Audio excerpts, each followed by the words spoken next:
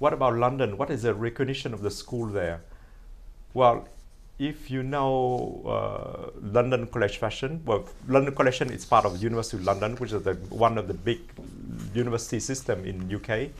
And University of London, they have many different schools, and London College Fashion is one of the top schools in Europe and even in the world for what called fashion design. So they have, a lot of, I mean, they train designers to be, like either their own brand or like, some. So do you know any famous designers coming from London School? The one that everyone talking about now, it's J.W. Anderson.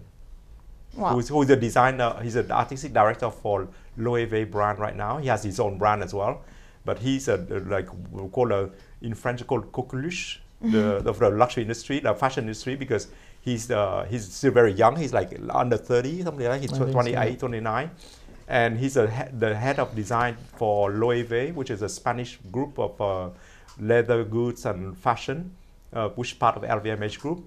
And he has his own brand as well, and he graduated from London College Fashion. And previously, probably Jimmy Choo. Yeah, sure. Yeah, well, he graduated. I don't have anything from him, but yeah, I know the name anyway. Yeah, Jimmy Choo graduated from London College Fashion.